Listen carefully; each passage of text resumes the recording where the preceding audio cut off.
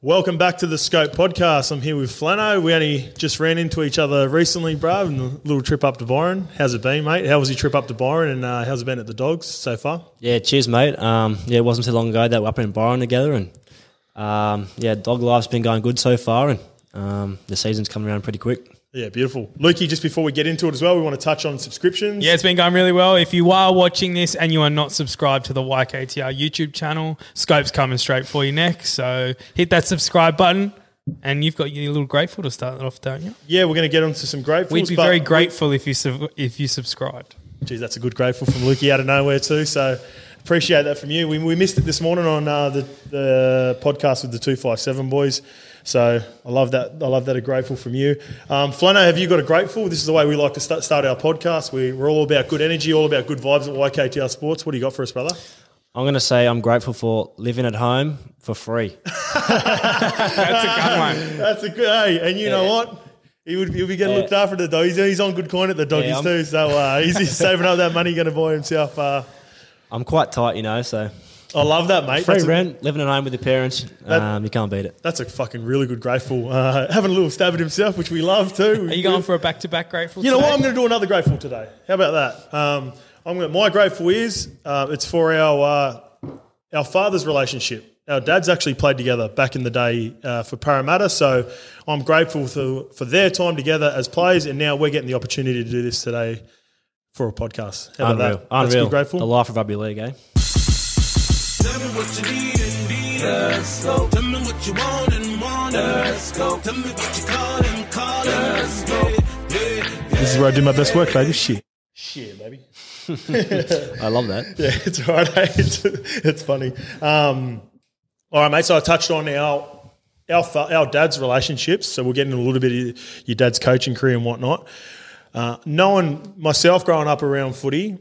Even more so with your dad not only playing but in the coaching ranks. What was it like for you growing up, just completely around the game? I think I sent a picture of you and Nath Cleary together as ball boys back in the Roosters days. So yeah, that's right. That photo always surfaces when we play together, and that's my memory as a kid. Was going to footy games, being the ball boy for the Roosters and at Cronulla as well, and just being in the sheds and as a young kid and looking up to big guys like Paul Gallen and. That's my memory as a kid. Yeah, so how old were you in that photo that resurfaces all the time around when you used to play? How old were you then at the Roosters days? Because that's when I was around as well. So was that – your dad was the assistant coach for first grade at the time, and I was doing under 20s there under Sticky. So how old were you around like 05, 06? Well, mate, I'd have to do the math right now, but I'd be around 10 or 12 there at the stage there. And obviously Nathan's a year older than me, but – I remember those days at the Roosters as a ball boy quite well, and that was an unreal experience. Yeah, well, what were some of those early memories? Were you and Nath like pretty close growing up because of those days, or did you stay in touch? Obviously, Ivan moving on and coaching elsewhere, as well as your dad going to the Sharks. How did that relationship go? Did you extend that as you got older? Yeah, not too much, I guess, as we got older, but we always knew of each other and always said hello here and there, but. I just remember that photo of Freddie Fittler's surrounded the game, and we both ran out for that game. And they've always been in touch since that day. So, and in the future as well. Yeah, it's gross. Do you have? Are there any like memories in particular, like growing up around footy players? Any funny stories or anything? Or because I said,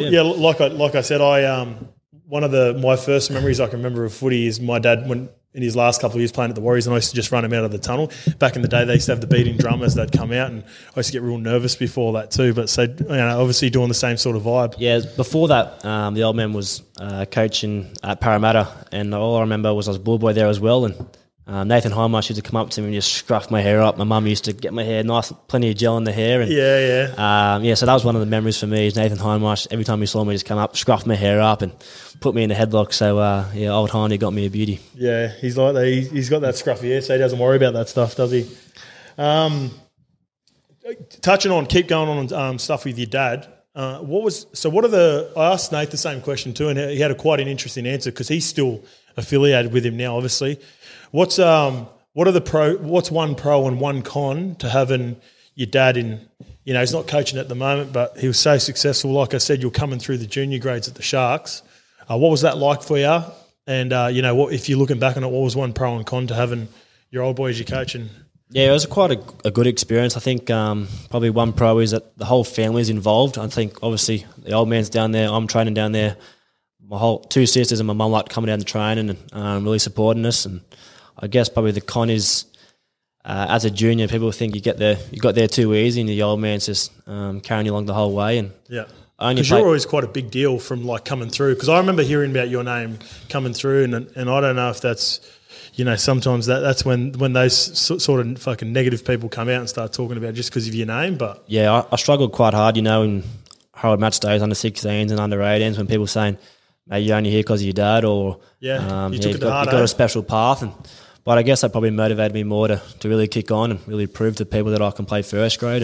And also another pro is probably he knew when I was ready for first grade. He knows my game better than anyone else. And, that's gone. it was obviously unreal to play with him. Yep. Do you sit down and now can still break down some of your film, like watch games together, watch other games and dissect them pretty hard? For thoroughly? Sure. Sometimes we get quite serious about it and sit down and really break it down, whether that's attack or defence. But he can get a bit annoying sometimes. He wants to talk about footy 24/7 when I get home. But I'm grateful for him being my old man and having that support network there. Yeah, for sure. Is he? So he's out of a gig at the moment. Is all this stuff good to go? Is he ready? Can he coach first grade next year? Yeah, I believe so. Have to wait and see what coaches make it through. But he's super keen to get back into footy, and I'm sure something will pop up for him. Yeah, for sure. If I was, depending on how clubs go this year, though, if you got the opportunity to have a premiership winning coach, he'd probably be the first name on a lot of lists when the time comes. So, like I said, I've had a few sprays. I've had a few sprays from Flanagan back in the day. Like I said to you on the way up, there's two ways you can take some of those things when you're younger, and he was from the old school, like those two in particular. So he was the assistant coach to Sticky, and some of the sprays that I got from him were fucking top shelf. Yeah, I imagine the old man learnt from the best Ricky Stewart. I imagine. Yeah, that was a school of hard knocks coming through those grades, but I appreciate it now, especially looking back on it. By the time you get to the end of your career, you can. Like I said, you can take it one way or you can use it as motivation, and definitely I use some of those things as motivation. And I know Finchie's talked about it before on his podcast with Sticky and whatnot, so I'd love to see him back coaching, mate. I know that living with Normie, him and Normie struck up a pretty good relationship, and I think Flano didn't mind hearing some of Normie's stories. He loves the story, and he likes to get quite close to his players and really get a good connection with him. So same with Moisa. Moisa speaks highly of him as well. Yeah, he loves spraying Moisa too, mate. Don't worry about that. But all good guys. Yeah, good, mate. Love to see him get back coaching as soon as possible. All right, so coming through to the Sharks, mate. You make your debut at the Sharks. You're from the area. What was that like for you? Yeah, best ever. Yeah. I obviously made my debut underneath the old man at Shark Park in front of my family and friends, and Luke Lewis played that game. That was his last game at Shark Park, and obviously Paul Gallen, Valentine Holmes played that day, and we got the win. So yeah, that was honestly a dream come true, as cliche as it sounds. And I got to play on with my mates that I've come through the juniors with, and special times. Yeah, so a few of those boys, obviously one of them's gone through a rough time of late, but you sort of you debuted in 18? 18, yep. 18, yep. And then you end up after what was the reason to move on from Cronulla to the Roosters after? So 19. Sorry, going into 19, you have a good season. You get a fair bit of footy under your belt. Yep. Then you decide to move on at the Roosters at the back end of that year. What was the decision behind that? Yeah, so before I went to the Roosters, I played about 10 games in first grade that year, and the following season is probably going to be pretty much the same sort of situation there. Sean Johnson and Chad Townsend were playing there, and I found it quite hard to break that combination at times. So there was an opportunity to go over to the Roosters, and as I said before, to really grow and develop in the role, and I couldn't say no to it, and I'm so grateful for that experience. So like you've come through a pretty good school of halves now, like playing at the Roosters. I want to go back before we move on to the Roosters, just touch on the Shark situation. I feel like that's the ideal spot to sort of learn your craft and come through with guys like Chatty and Shawnee Johnson, and even Moisa to a degree, because Moisa would have been floating around and playing a bit of six during that time as well. Two completely different halves. So what did you take from Chatty and what did you take from Shawnee, watching them train, go about their business and play footy? Yeah, so first of all, it's quite hard to replicate what Sean Johnson does because he's a freak. But obviously, Chatty's quite a good game manager, and he's an 8 out of 10 every week. And obviously, Sean's running game and his ability to beat defenders is quite good. So, and also Moiser, how he can ice a 3-on-2 better than anyone in the world. Yeah. So, just taking things out of their game and watching them train as a young kid was quite good for me. And I guess just playing in the Cronulla comp as a kid really helps. It's quite a good comp, and you really want to be skillful coming through juniors, and I guess that's helped me today. Yeah, for sure. Yeah, some nice those three guys in particular, like they're all completely different but really good at their craft in their own specific way. You then move on to the Roosters. There's an opportunity there to play 7, and then you get to play with a guy like Luke Keary, who's again probably different again from those three guys. Like, so what was that? What was it like going to the Roosters? What was your role when you got there? What did they say, especially coming in after a guy like I said in my scope spotlight, because me, Kempy and Rennie were talking about on the Footy Companion, and they're going, that's the spot. Like, everyone would love to be playing there. And I was like, fuck, that's a lot of pressure, man. If I can, Cooper Cronk's the most accomplished player, and then the boys are sort of taking the piss out of me, saying that you're under pressure and all that sort of stuff. But it was more like, fuck, those are big shoes to fill, bro. That's what I was trying to get through. Definitely. And so when you first rocked up, what did Robbo say to you? And then how did that all feel, sort of rolling into a system that had been set back-to-back grand finals and whatnot? Yeah, so when I first got there, I just really wanted to focus on earning the respect of the boys, and that starts in the wrestling room, putting your head in places that you shouldn't. And I've probably got to give credit to Luke Keary a lot.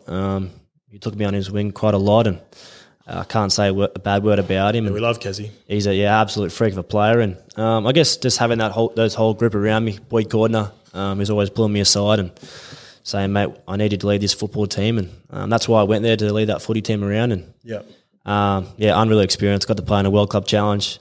Went over to Barcelona in England with the team, and I'm so grateful for those experiences, and I learned a lot over there. Yeah, but that was another reason too that I touched on too. Like, yeah, they'd been so successful, but fuck, Roosters had played the most amount of games out of anyone in the last 3 years. Add in you doing those trips and going over and playing in those club challenges. I just thought a few of the boys looked a little bit tired. The break looked like it done you the world of good with the little COVID break. You sort of come out of that firing again, and you're fucking scoring points of fun, like I said. But what was how did you find Robbo as a coach? Because I haven't, despite the situation and you've moved on, I haven't heard anyone say a bad word about Robbo. How do you hold Robbo in regard? Yeah, it's hard to say quite right now because obviously I've moved on, but everyone respects him quite a lot there, and he's quite a positive coach. Yep. He looks at the game a lot differently to what I'm used to, and obviously he's seen that the success the Roosters have had, and I've got to give credit to that leadership team there. Obviously, Boyd Cordner, James Tedesco, they really mould the game of the way the Roosters play, and they're obviously superstar players as well. Yeah, some big names in that group. There's on the and then the other thing that I was going to touch on too was with the Latrell thing. Obviously, Latrell moves on, so like all these culminations, but that finishes up, and then you've gone over to the Bulldogs. Like I said, another thing that I said in that little scope spotlight, when I seen you, I thought you'd probably be a little bit dejected, but you just seem really enthusiastic about the year, looking forward to the Bulldogs. What has Baz said to you? I know you've only been there for a couple of weeks. What's Baz said to you about how he expects you to run the team next year? Yeah, probably just going back to the Roosters. I think I got a lot of confidence out for playing for the Roosters. That they don't give away jerseys. So you must be pretty decent football players if you're playing for the Roosters and playing halfback there. So my confidence wasn't dented too much. Obviously now at the Bulldogs, I can't wait for the opportunity to lead that footy team around and to work with Baz. I had an opportunity to play with Baz a few years ago, actually, before I debuted at Manly. Yeah, so that was probably one thing that not too many people know, but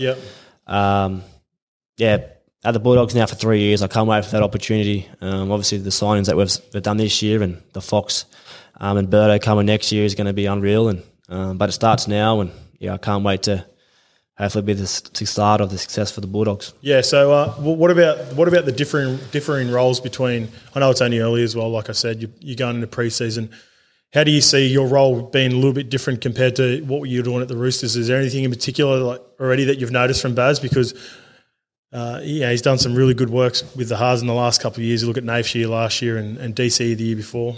Yeah, it's going to change quite a bit. I think my average touches last year were around 40, and I think I really want to double that this year and have my hands on the ball a lot more. So you'll hopefully see that in the first few rounds of the season. But I just want to take my game to the next level, I should say, and be quite dominant in the team. Obviously, last year had guys like James Tedesco and Luke Keary who need the ball in their best situations. But at the Bulldogs now, I can't wait to be that main man, I guess, and take the team with me. How's the rotation system of who do you know who's going to be partnering you in the heart? Or are you allowed to say? I know how sometimes coaches get a little bit like that, but who have you been flowing in with you at 6? Yeah, everyone's been having a go at 6 there, and everyone's sort of a bit different. But I'll give a shout out to Jake Cavarillo. Yeah, he's been going quite good. He's a runner. He's got X factor about him, and he's something special about him. So okay. He could be a good chance if I was a punter. There you go. Or the Supercoach kids are out there going, who's he going to play with? Yeah, who's he going to play for sure, with? mate. That'd be a big one. Like looking at that position in particular. It was one of the fan questions that came through later as well. So. Was it? Oh, beautiful. But we'll get a few more of those questions at the end. Being at the club now, you've come from a system where you name the guys at Boydie, Tedesco, all these sorts of players, big name players. I try to watch as many games with my mates as possible, and one guy that was playing there last year was Kieran Foran. And when I remember watching the games, and you're going to be in a similar sort of position this year, I watch the Bulldogs and go, fuck, they're trying their cunt out. Like every definitely. game, that's one thing that I took out. Like there was never a game again that I watched the Dogs where I felt like they fucking gave it in. They had a crack every game. They were just a little bit raw, young, inexperienced. So now, coming from a club like you've come from now, who stood out for you out of some of those young guys that you think can take the next step next year, or you can see sort of taking those sort of positions guys taking the next step like guys at the Roosters have? And I think Jake Cavarillo is obviously the big name that I think will go have a big year next year in first grade. Matt Dury, he played a few games last year, and he's a back row, so it's pretty exciting. There's a few other guys that have played Australian schoolboys that have been training with us. So things are looking quite good for the Bulldogs. I was quite surprised when I rocked up, some really good kids coming through. And I guess talking about the defence there before, it starts with Josh Jackson. The first day I rocked up there, he starts the defence, and that's his attitude and how hard he trains every day. So working with Baz next year, I'm sure our attack will look a lot better. And the defence last year was... They were always turning up. They were always trying their hardest. Yeah, they were. You've only got to score 18 points to win these days, and I'm sure we can do that. Yeah, for sure. Josh Jackson, one of the most underrated players, mate. Jacko's been doing that for a minute. He's a true warrior, isn't he? Definitely. You might be aging a bit. Yeah. How old would Jacko be now? 32, 33? I'm turning 35. Say it again. I was up Josh Jackson. He still gives his all, Yeah, leads from the front, mate. That's what you want. A lot of those guys that have come through in the past, 30. It's not always the fuck he looks like. 8th of Jan. Happy birthday for the 8th of Jan as well. Yeah, there we go. Just not far removed. He's one of those guys, mate. Like some of the best captains that I've had, they don't have to say anything. They don't have to be the rah-rah guys. A lot of the times you need your halves to be those guys. Like they chat and get them around the park. I think, one of the better, I always talk about, Jamie. I had Jamie Lyon, mate, and he was the grouse, and he didn't want to say anything. He didn't want to do anything media. But he did it. He obviously did it and did it well. But those soft-spoken leaders, mate, they're the best. It's your job to get the chat and definitely. So he reminds me of Paul Gallen. Obviously you grew up in Cronulla there, and mate, they're exactly the same people. Yeah, for sure. How hard they train in the gym, and if there's a tough carry to be taken, he's there taking it. Yeah, grouse. All right, Lukey. Any couple of questions that we've got come through? You did answer 2 of them. So. What was it like in 2016 watching your old man and the Sharks win? Obviously being around the club and whatnot. Yeah. Very nervous. The last 60 seconds, I just remember. Fuck, bro. I watched a replay of that not Will long Chambers, ago. Will Chambers. Yeah. Will Chambers running across field. Ricky Latelli making the final tackle there. I was just sitting in the stand there with my family, and I remember just my mum crying straight after the game, and that was such a special moment for my family, and Just one thing that sticks out is my old man walking in about 6 o'clock the next morning from almost falling in the pool. Can't. We like that. Does Baz have the biggest biceps at the club? Well, they're probably almost bigger than mine, maybe, but he's definitely a good-looking coach. I know that. Well, he's the bloke. Now that he's back in, because remember how Kempy come in and he does that bloke team of the year? Yep. He's got to be the coach, Baz. Has to. There's no doubt about it. Yeah. Well, Silver Fox Ivans is not a bad sort as well, actually. Depending on how doing about the penny. What's the city? I don't know about that. And then last one, who's your favourite teammate at the Doggies now? First of all, I got on really good with Adam Elliott, but I'm going to have to scrap him and go with Nick Kotrick. Oh, Nick There was Kotrick. a photo of you two out the other day. Yeah. Looking all Fuck, happy at he's training. looking big, man. He's huge. He's going to be nice. Chuck him a little bit early. He's a good more. bloke, you know. He likes to have a bit of a party and hang out with the boys and that. So the Serbian king. Yeah, Speaking of great. bloats, he's up there too. He's a bloke. Oh, he's the best ever. Is there a more Canterbury Bulldogs player than him? In what way? He just fits the club. Yeah, no, he suits it. He suits the club. colours. You're right. What position is he going to play there? Is he going to play centres? Yeah, I think so. He's been Yeah. training there quite a bit. But he can Is play. he on your edge? They've been swapping over. Okay. Everything's pretty undecided Yeah, at the moment. I suppose there's a few spots up for grabs, isn't there? Still January. But he'll definitely be there somewhere, I imagine. Yeah, well, then that takes us on to our final question, and this is probably the hardest hitting question that we ask everyone. It's and I think I feel like I might know a few of these answers, but I'll ask you anyway. Out of your new Bulldogs teammates, who would you least like to date your sister? Do you have a sister, by the way? 2 sisters, yep. There we go. So this is. You can pick two I teammates. feel it. I can feel it. You got an option for either question. Who would you least like to date your sister out of your team and why? I'm going to say least Adam Elliott because things aren't small. Oh, no, you don't want that. No, it'd make me feel quite uncomfortable, you Yeah, know. And, yeah. That's probably That's the a best good we've answer. had. Yeah, that is the best. And who would I let? Yeah, and then who would you Not like? many, but Yeah. You got to watch out. They might think they can have a yeah, crack I now know. too. They'll be on the Instagram straight away. Yeah. I'm going to say Jake Averillo. He's Yep. a young kid, you know. Don't really know what he's like yet, Yep. but he's got a bit of swagger about He's a him. good and sort too, He's a good. If you He's not think him bad. long-term. Yeah. Is it for the same reason as the first one or just the opposite? opposite reasons. I think. Oh, he's part of my gang, man. Did he? Thanks for that, brother. Like I said, I'm looking forward to watching you play this year, your Scope Spotlights. We actually stopped doing the Scope Spotlights. We're going to make that more exclusive content too, Lukey, moving forward. Yeah, I've just been waiting. It was supposed to go on the new website. That's I just parked it so we've got content driving onto there soon. And yeah. Like I said, I'm excited seeing you play, bro. I'm excited for the Dogs this year and wish you all the best. Cheers, mate. Thanks for having me.